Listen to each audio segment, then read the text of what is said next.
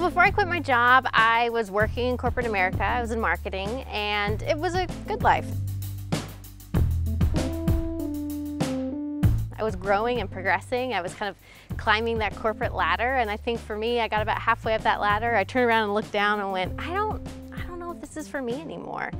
A few years ago, my mom suffered a massive brain aneurysm, and it was one day she was fine, and then the next day she wasn't. And you know, I think when things like that happen and you fear like you're about to lose someone that close to you, it puts everything in perspective. Before I quit, I would go on my annual vacations. You know, I would eke out as much as I could from my like 2 to 3 weeks that you get, you know, when you're in corporate America. Then what happens after your 10 days, your 2 weeks, you're back to boardrooms and presentations and PowerPoint. I knew that I wanted to have travel not just as an outlet, as a reprieve from my corporate life. So I quit my job, I packed my bag, I went on this trip. I started just by keeping a blog.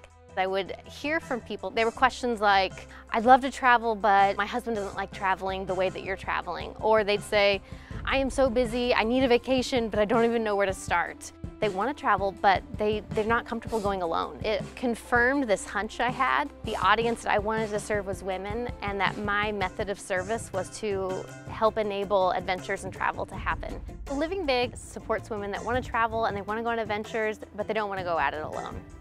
For a lot of the women on these trips, they arrive and they have a filter of their own life, and that's the filter in which they use to evaluate the world. But when they leave the trips, that filter's changed. And so I think anytime we can create this moment to stop and connect and explore and inform what that filter looks like is where women get, I think, the most value out of their travel experience.